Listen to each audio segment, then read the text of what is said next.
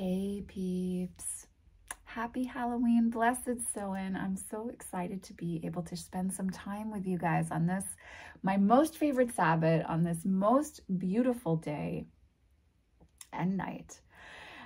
I am just, I'm loving it. I'm loving it. It's very cold though. So I did want to wear, you guys know that I love, I love my outfits and my makeup, etc. I did have a really gorgeous outfit planned for this recording, but it is just simply too cold here. So instead I have two sweaters, a shrug and a scarf on, and here we are, but we are all snuggly and warm instead of hammer horror goddess goodness today. But I'm so stoked to be with you guys and be sharing just some time together. I thought I would just do kind of a little chatty video. I do have a reveal that I want to share with you guys. A wonderful sister in tarot and viewer sent me this deck, and I did unbox it myself because the deck is out, and I'll explain why in a few minutes, but I do want to share what the deck looks like because I will be posting a full review of it, and I thought what better Sabbath to reveal this deck for than Samhain. So we're going to talk about that in a few minutes.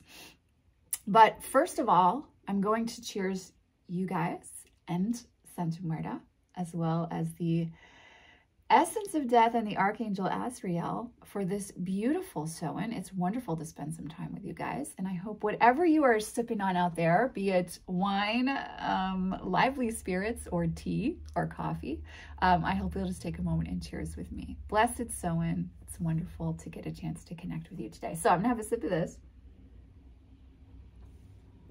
And then really quickly, I'm gonna be a little bit of a makeup geek on you. So you guys know in the drop-down description box, I usually post like what I'm wearing for lipstick and what I'm wearing for eyeshadow palettes because my fellow makeup loving junkies usually ask, you guys wanna know, and I love to share with you guys. But I thought I would actually talk about what I'm wearing today because I'm very much in love with today's choices, and they were very specifically chosen to honor this Sabbath. So I am wearing one of my favorite black liquid lipsticks ever. And this is kind of infamous within the dark aesthetic loving community. This is Black Moon Cosmetics Sleepwalker liquid lipstick. It is a wonderful matte black. I will say it's not quite as long wearing, as a few of my other black liquid lipsticks, but it is super comfortable. It's so lightweight, like you forget you're wearing lipstick. I really enjoy this formula. So this is Black Moon Cosmetics Sleepwalker liquid lipstick. I will say, if you like me, so I'm 39, and I have noticed over the last year that I do have to be more aware of my lipstick feathering. And so I will say that Black Moon Cosmetics formula isn't the most friendly for feathering, but you can beat it by using a liner first and setting that with powder. That does help with the feathering a great deal. So if you are considering trying Black Moon Cosmetics and that's something that's come up as a problem for you, I would say just use those little tricks and that will definitely help. But I do find that Black Moon Cosmetics formula does feather a little bit more than, say, my Melt Cosmetics or Jeffree Star Cosmetics, or even Kat Von D, KVD Beauty brand now, but even their liquid lipstick. So if you have a problem with feathering, I would recommend working with that method because it will help with it. But I had to wear black lipstick today. It's Samhain, right? How could I not? So the other thing that I wanted to share with you guys is what I'm wearing for the eyeshadow palette today, because I'm really in love with this eyeshadow palette. And it's very neutral, and you would think that it would not be what created this look at all today, but it actually is, and it's pretty awesome. I purchased both Sleepwalker and this palette with my own funds, so I wasn't sent anything, just in case someone's wondering that. But this is the Nomad Air palette. And yeah, this is what I am wearing, and I have all 6 colors on my lids with a black liner, and it is amazing. Can I just say, like, I am so in love with this, and I'm not usually into like the pink tones, but it is really working for me. It's making me very happy. So if you are wondering what I'm wearing for eyeshadow, it's the Nomad Air palette. And I have to say, guys, that the Nomad palettes, they're an indie makeup brand. I think they're actually kind of surpassing my Melt cosmetics palettes, and I still love and adore my Malt cosmetics palettes, but the Nomad quality is pretty freaking awesome, and it's substantially less expensive as well. So if you're looking for an indie eyeshadow palette on a budget, I would definitely say go with Nomad, but this is amazing. Like, look, I don't know, the color payoff is just insane. Like, yeah. So also, guys, I know that the background is washing things out a little bit, and I am working on that. Thank you for being patient with me. But yes, I am working on that. So I am aware of it, and we are working with it. So, Samhain vibes. Yeah, there's been, I was so honored to be able to lead the Samhain Circle observance called The Cops yesterday. For those of you that chose to participate, it was such an honor and a privilege, such a powerful observance. The veil is super, super thin this year. So if you are, I'm going to upload this on Samhain. And if you are feeling called to do any kind of ancestral work or to connect with anyone who's passed over or any entity or being that's in a realm beyond the veil, this is the Sabbath, as always. I mean, Samhain's such a powerful Sabbath for it, but I think like especially this year, it's a super, super powerful Sabbath for that type of work, because the intensity of the beings coming through to communicate, at least for myself in the work that I do, has just been through the roof. To such an extent that, you know, I've kind of had to unplug a little bit and find ways to be a little bit human for a time here and there when I get an hour or two to do that, as a means of like kind of riding these powerful stallions of a Samhain Sabbath. So I always feel very connected to Santa Muerta, or this time of year especially. And I would say Azrael has really come forward as well as an entity that I feel very, very much in communication with at this point in time in a really, really beautiful way. So yeah, I've really been feeling how thin the veil is this year, especially. So honored, and just, it was such a beautiful observance yesterday, such a wonderful gathering of all of us. I think we had about 50 people, and it was just so beautiful and so powerful. It's always such an honor to be in circle in that way. And so that was really, really special yesterday. I'm still kind of basking in the glow of that observance. Let's see, what else did I want to say about that? Yeah, Azrael. So I have come to love Azrael so much. And you know, he is technically an archangel. He's on the angelic realm, although you can also, I think he kind of rides both sides of the fence there between angels and demons. But Azrael's energy is so hauntingly beautiful. And I feel really blessed to have been building a connection with him over the last few years. You know, I have a tattoo in his honor, believe it or not. And you know, we kind of had taken a little bit of a break over the summer, but he came roaring back in recently. And so I've really been enjoying spending time with him. And the Angelarium, Pete Morbacher, I always forget his name until I say on Angelarium, the Angelarium Oracle, which I believe one of my wonderful, wonderful bestie sisters in tarot let me know that there is maybe supposed to be a tarot deck or another oracle deck coming from him, which I'm super stoked about, but I digress. His depictions of Azrael have been some of my favorites, and he has a driftwood castle, a driftwood cathedral of Azrael's that there is a painting of somewhere. I think you can find it on his site or his Instagram page. That is so stunning. And so I've really been enjoying connecting with Azrael within that space in my own personal journey work. So I've really, really been enjoying that and felt very fed by that energy. And I've also been working with the Dark Prince, aka Satan, aka the devil, whatever you would like to call that energy. And I know that some of you have asked me recently if I would do another video on Satan. I actually have a video out there in the world on him and why I consider Satan and Lucifer to be separate entities. But I am considering doing another video. It's fascinating that even in this day and age, that still is such a hot button. Is that the phrase? Whatever. It's such a heated topic, right? And so I don't always love to post a video that then I have to, you know, handle the fallout from. But I do think I will do another video kind of clarifying working with Satan versus Lucifer, and even the folklore mythological aspects of the energy of the devil, the old one. So I am considering doing a video on that, but I have been working with that, with his energy, excuse me, this Samhain.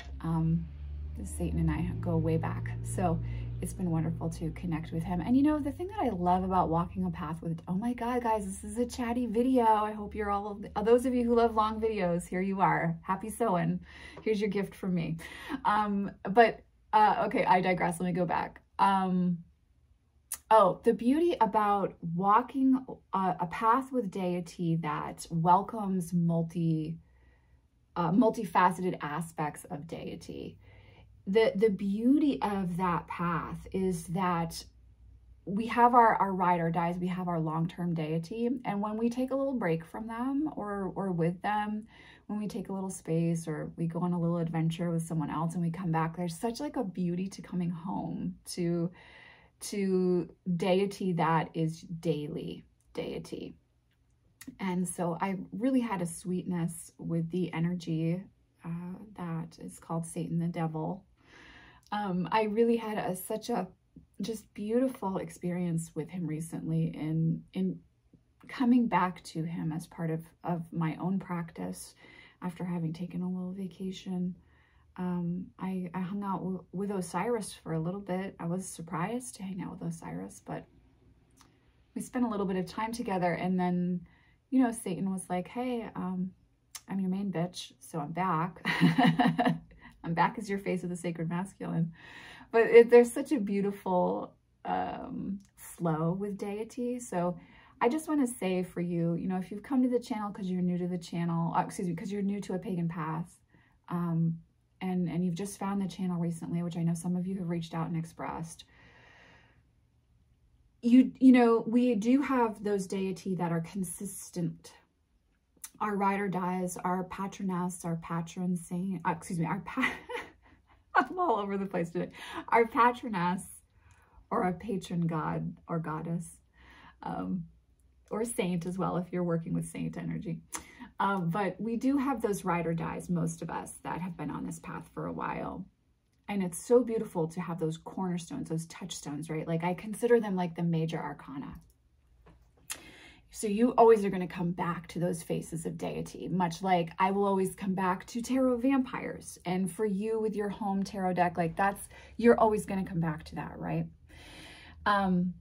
But it's wonderful to get a chance to explore connecting with another face of deity and seeing where that takes you and what that experience is like as well, right? And then you get to come home and you remember how beautiful home is, right? I don't know, maybe this is just a Taurus Scorpio thing, but I love that feeling of like I've traveled somewhere and then when you come home and it just feels so good, right? It just feels so good to be back home. That's what it feels like when Isis and Satan are like, hey, come back home, sweetheart. And then to get to step into that intimate space with them just is so, it's such a gift and it's so beautiful. So I've really been just kind of reveling in deity practice in my own time and space, which I don't have that much of for just myself, you know, outside of work and being a mom. There isn't really a lot of space for that type of exploration. And so I feel very blessed in those moments when I can journey and connect with them in that way. It's so powerful. So that's really been a lot of what this Samhain has been about for me. And I've also been thinking about the word personally, sacrifice and what that means and what it entails. And when is it worth making a sacrifice, and when have you given too much? You know, I felt very much through a lot of this year a need to be alone and within my own solitude. Again, probably because I don't have a lot of time for that personally, but also sometimes when you move through things, it's difficult to put them into words, isn't it? And vulnerability can be really scary. So that solitude has been something that's felt appropriate, but I do feel a shift with that energy coming through as well. And this is a Sabbath when we do really begin to go within, to look within, to turn within, to find, you know, one of my favorite things about when Ian Daniels talks about the Hermit card in Tarot of Vampires, and he talks about the Hermit, the Hierophant being like the esoteric knowledge, but the Hermit being the lived feeling space of that. It's when you don't just know it and express it, but you actually feel it, you breathe it, you live it, right? And I think this, the Sabbath of Samhain, this Sabbath and the next two Sabbaths really move us so powerfully through that energy of like living the path, living the practice. And that is something that is solitary in its nature, right? So I've just kind of been sitting with all of that beauty and just enjoying that and reveling in that, you know, while I also have the contrast of my son having a very social year and being very, very much in his making friends public self space. So we've had this beautiful kind of dance going on, and it's been really enjoyable to both, you know, support each other and get to share those experiences together, those experiences of being social and building friend groups for my son, and then for me of being in solitude and needing time alone to grieve and mourn, or also just needing time alone to regenerate. I think that's something societally, especially in the States, we really don't give ourselves, is time to regenerate. Even when we're alone, we're on a device or we're doing, or I don't know, we're looking at something. And there isn't a lot of time to regenerate. And I've really been appreciating, you know, taking that extra hour at night, going to bed an hour early instead of staying up late, and letting some of that solitude be about regeneration, journeying, and sleep, right? So anyhow, that's 17 minutes of just witchy chat and general chat about things that I love. I want to talk now about the Silver Acorn Tarot. So there's been like, I love how sometimes I don't jump on purchasing a deck right away because either, you know, for obviously we all have budgets, and either for budgetary reasons, but also like sometimes I think, well, maybe the deck will come to me when it's supposed to, right? So I think it was either the beginning of this month or the end of last month, I got to have a wonderful hang with a very dear sister in tarot, and she showed me this deck, and I was really drawn to it, but I wasn't quite in my budget at the time, and I was like, you know what, I'm just gonna like if it's supposed to come to me, then I'll know it's supposed to come to me, right? And so she had shared her experience with the deck, and it's whimsical, but it has depth, right? That was kind of what my takeaway was from her sharing this deck with me.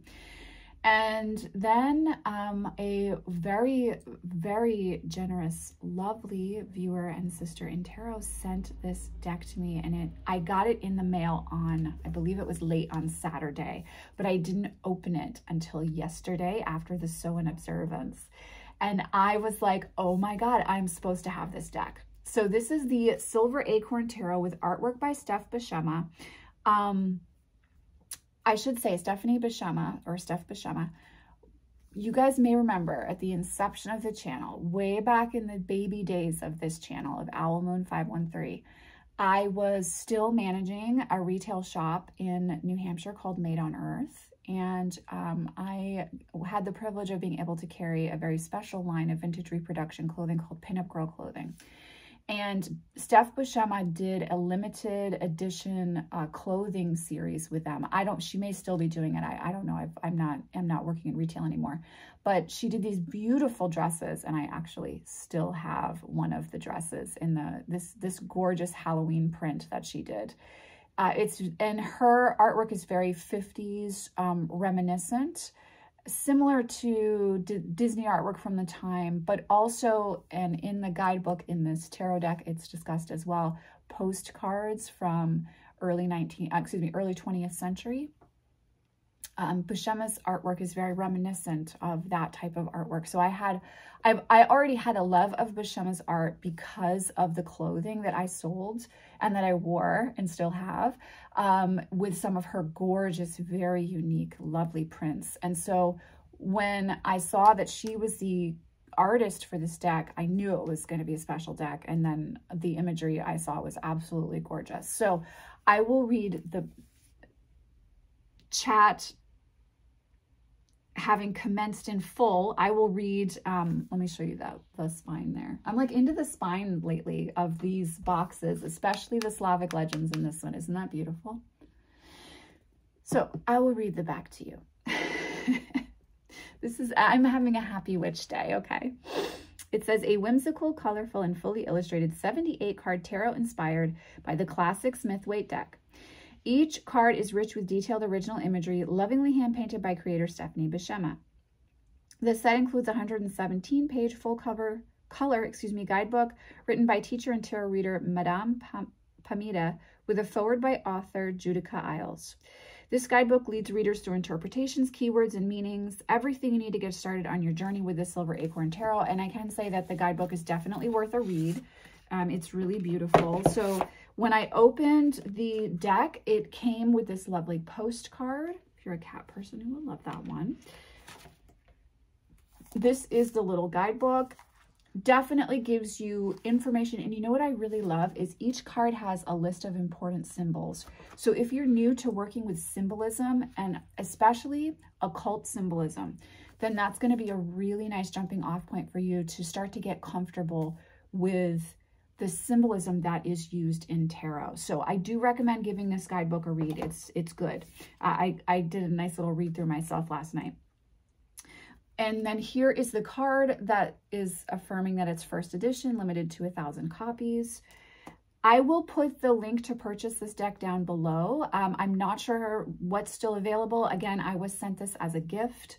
So if there's still any available, the link will be down below. And then inside of the box says, may this deck bring you insight, knowledge, and joy on your tarot journey. Isn't that lovely? So just so that you can see comparison-wise, here is the Silver Acorn Tarot. And then here, oh, where's my Rider-Waite-Smith? Here's the Centennial Pamela Coleman Smith. So longer, thinner.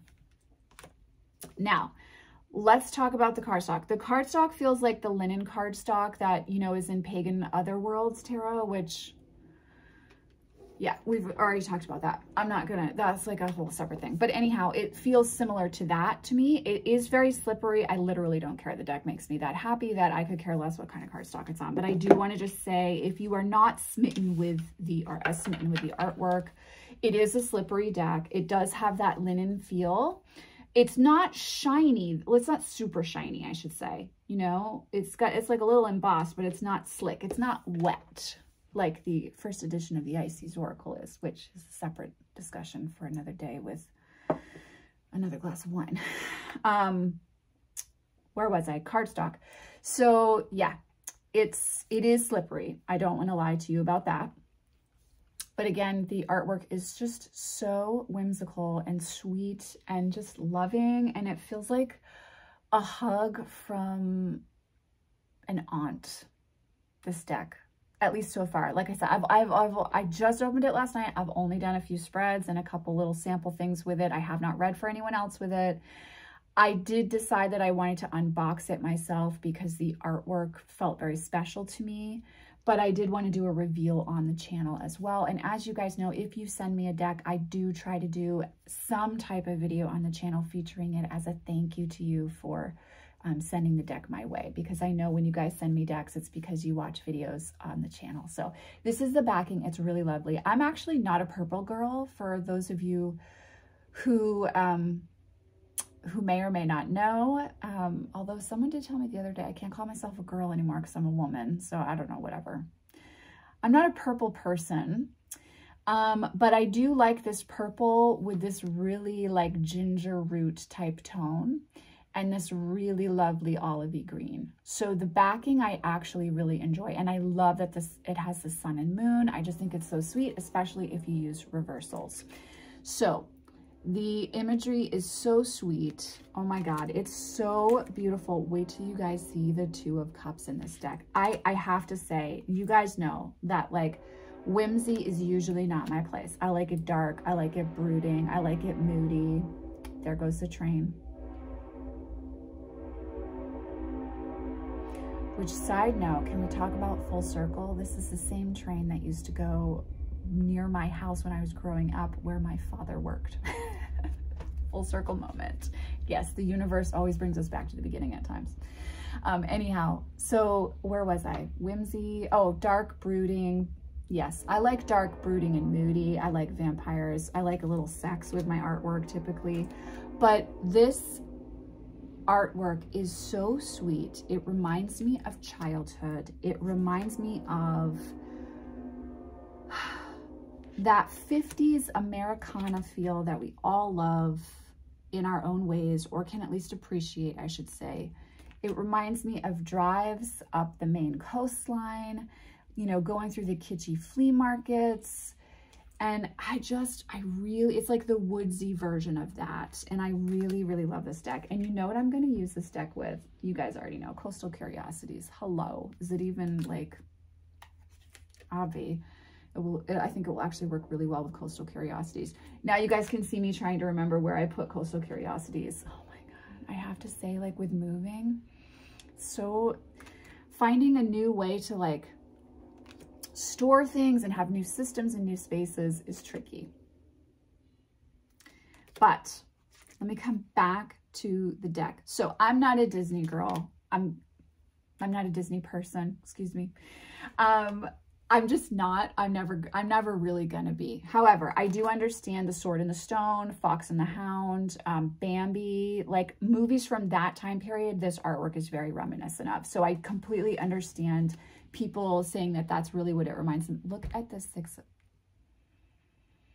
It's so stinking cute. It's like the little sibling to Deviant Moon in a way. Oh my God, now I want to put them together. Okay. Dueling Tarot Spreads, Deviant Moon, Silver Acorn Tarot. I'm going to do that on the channel. I'm going to do that, guys. Yes.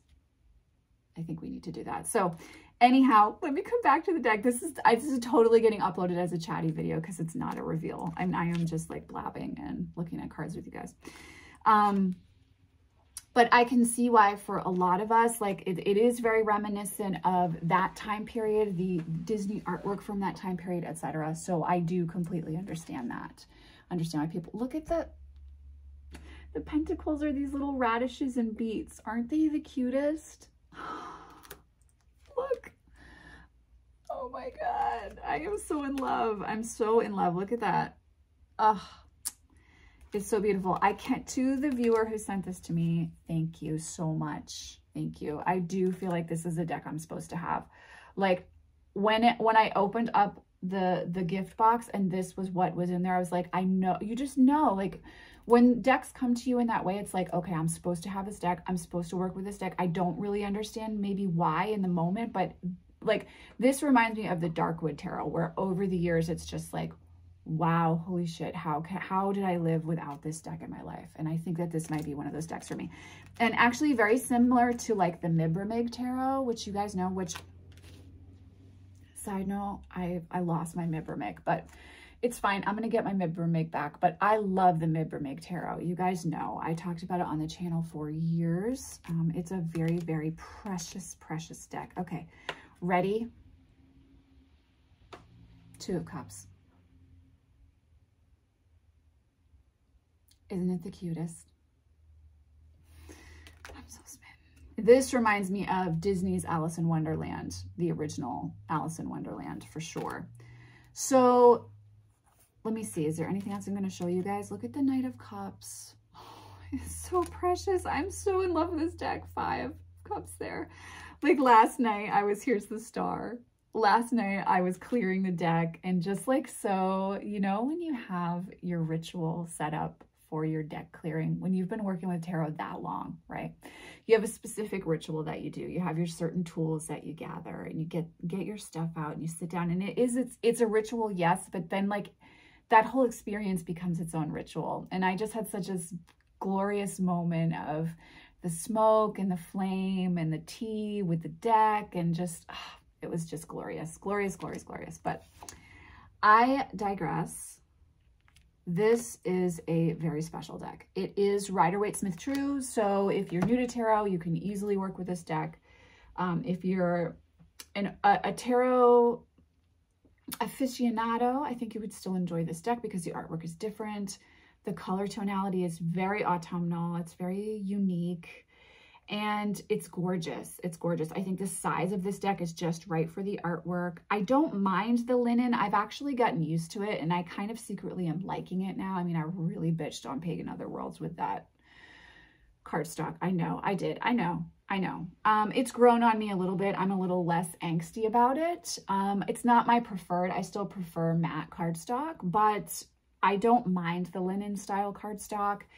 This deck is slippery, but I do think with use, it will be a little less slippery. And because I'm not traveling a lot as a reader anymore, I don't worry so much about slippery decks. And it's able to like sit on my table, and it was on my altar last night without slipping everywhere. So I don't think that's going to be a problem. But first impressions of this deck is I'm in love with it.